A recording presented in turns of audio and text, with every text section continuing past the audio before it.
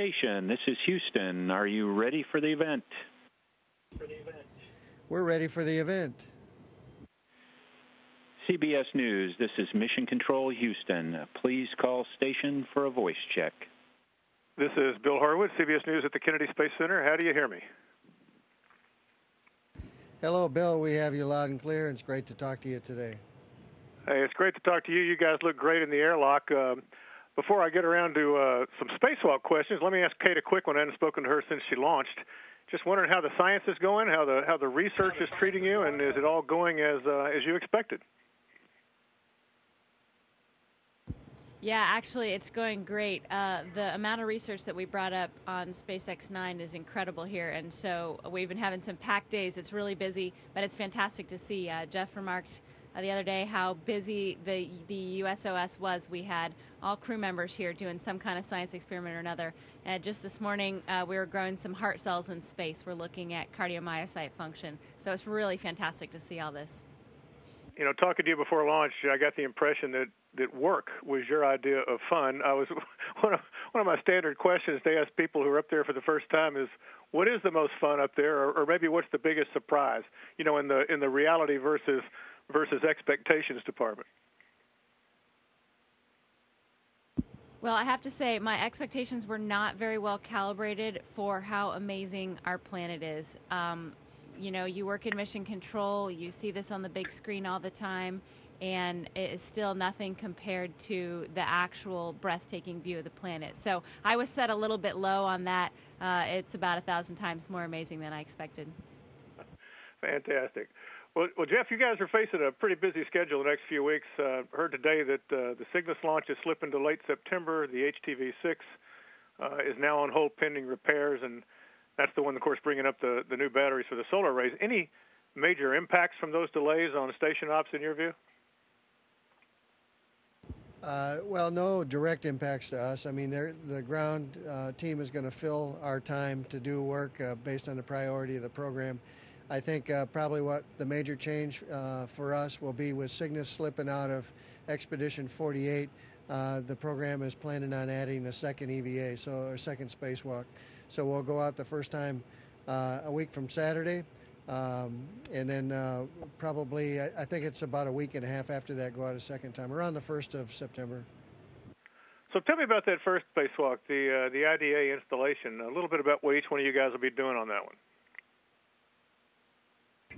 Well, the International Docking Adapter came up on this Dragon, and the ground team will pluck it out of the Dragon with the robotic arm and move it on the very front end of the space station on what we call PMA-2, where the shuttle used to dock. And then we're going to go outside, and we're going to outfit it. We're going to attach it to a station along with some coordinated ground commanding to drive the hooks, to put it in its permanent position. And that will enable future vehicles to dock to the space station. And the nearest term ones will be the commercial crew vehicles being developed right now by Boeing and SpaceX.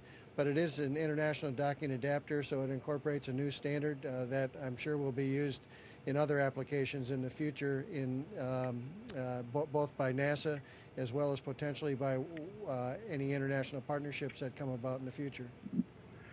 You know, I remember covering the EVAs where those cables were run out for those IDAs, which was very, very tedious work. How do you characterize this one to attach the IDA? Is it as tedious as those earlier runs? I saw you still have an awful lot of connections to make, et cetera, once the thing is in place. Yeah, the cables that we need for this IDA are already in place, so they're coiled up near the front end of the space station on the PMA. So we'll get out there, and as you mentioned, our primary task is to mate up the connections. But we got to do some other things too. We're going to outfit the docking adapter with reflectors. We're going to cover up some old reflectors that were used for the shuttle, and then we got some other tasks too, to include the tedious task of stretching out some cables for the next IDA that will come up, as well as some cables that are required for the Russian logistics module, the MLM, which will come in the next couple of years. And then we got a couple of other tasks just to fill out the planned time outside. So, Kate, how excited are you about going out the hatch? I mean, spacewalking's a far cry from a research laboratory, I would think. What's your excitement level like right now? It's pretty high. It's been a long time that we've been in training for this particular spacewalk, and ground teams have been working for years to put this together. They also do all of the training for us. So my excitement, I think, is mirrored with the folks that we're talking to on the ground that have helped us out, helped us get ready. They've watched me from a very baby junior astronaut get ready all the way to getting out the hatch. And so it's just been really a joy to work with everybody to see this capability develop. And we're adding actual structure to the space station. We're putting a front porch on, if you will. Yeah, it's pretty cool. And while you got the mic, tell me a little bit about the second EVA on September 1st. I guess that's to retract that radiator you guys call the ticker. I forget what the acronym is. I've got it somewhere. But tell me a little bit about the works required on that one and what else you'll be doing besides the ticker retraction. Yeah, and that's actually a radiator that Sonny Williams and Aki deployed back on EVA 20. And so our goal is to bring that back in. It's not being used right now. And there's a bunch of other tasks that are under consideration. Some of them might include installing some HD cameras on the space station. And they'll let us know once we get past this first EVA what all the additional tasks will include.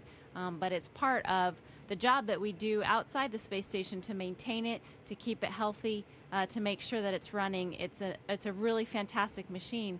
And you said tedious, but I don't think it's tedious at all to be able to get the chance to actually climb around on a vehicle traveling 17,000 miles an hour. No, I guess you're right. You got to have to recalibrate the adjectives you use for something like that. Besides the radiator, somebody said something to me about doing some work on some struts associated with the Solar Alpha rotary joint. What's that all about? Yeah, so that's actually just going to be inspecting the struts and doing a little moving on the struts if we have time at the end of the ticker EVA. Okay. Jeff, the spacesuits have been a bit of a question mark in recent years. Question mark's probably the wrong word, but there have been some issues you guys have had to work through. I know a new suit came up recently. How's all that stacking up? What's your confidence level? I see the suits behind you. What's your confidence level that those guys are going to work like you need them to? Well, my confidence level is pretty high. You're right. We had some issues in recent past, and the ground team has done a great job to try to isolate the root cause of that. And although I'm not sure we've 100% nailed down the root cause of some of the things that we've seen, we've put some controls in place. They've put some controls in place, and they've run to ground to put to bed, if you will, the risks associated with those issues that we had. These suits have been checked out thoroughly. We checked them out the other day, and we got in them today to do a fit check, and everything is 100%. Very good. Jeff, one more for you real quick. I know that on August 24, you'll eclipse Scott Kelly's cumulative time in space. We've talked about this before. I guess that's the 520-day mark. And then if you come home on September 6th as scheduled, you'll have the U.S. record at 534 days. I know you've said before that setting records like that doesn't mean a lot in the big scheme of things, but that's a lot of time. I mean, do you ever reflect on that? That's a huge amount of time in space. Yeah, well, I reflect on the experience a lot, and I think we've talked before. What comes to mind is just the honor of being part of the International Space Station from the beginning all the way through the assembly to now, and working with this great team. And the team has never been stronger than it is today. And that's with each of the agencies. And I would say the partnership has never been stronger than it is today. In the space station, the operation, Kate alluded to some of the things going on here. You alluded to the busyness that we've seen here recently. The station utilization is really coming to blossom out to be very impressive. It occurred to me yesterday, Kate talked about how busy it was. It occurred to me yesterday, I haven't seen it this productive with doing very significant work since we were assembling this thing with a visiting shuttle crew. You know, it's interesting, and thinking about the IDA you guys are putting on, that's of course going to eventually let you guys upgrade crew size to 7, which adds an extra person to do science. Kate, how important is that to get an extra set of hands and eyes up there to do the research, and as Jeff just said, to maximize the output of this thing? Absolutely. Every extra hour that we get up here, we can add additional researchers' experiments. So the station program has been working really hard. There's been a lot of efforts to improve efficiency up here, and that's been really wonderful. And we're seeing that right now in terms of the fact that we can juggle several hundred experiments on a mission, and some of these are incredibly intense, in detail, in-depth experiments. We're starting to completely explore the systems biology of the space station. So we're using all of these modern techniques, the cell culture, sequencing, microbiome analysis, all of these things that you would easily have available to you in an Earth lab that are really interesting, fascinating tech demos up on orbit. And this is an incredibly productive lab at this point. Very good. And, Jeff, I think I've only got time for one more question, so I'll squeeze in one about your landing. You come home around September 6th. You've been there, done that before, but is there anything you're looking forward to this time around from I don't know, I know you miss your family, but food, drink, experiences, what are you looking forward to when you get back down on the ground? I look for, obviously, family's the first thing. My wife, you asked about the days, the number of days up here. She's the real hero in all this, putting up with me being up here that many days over the years.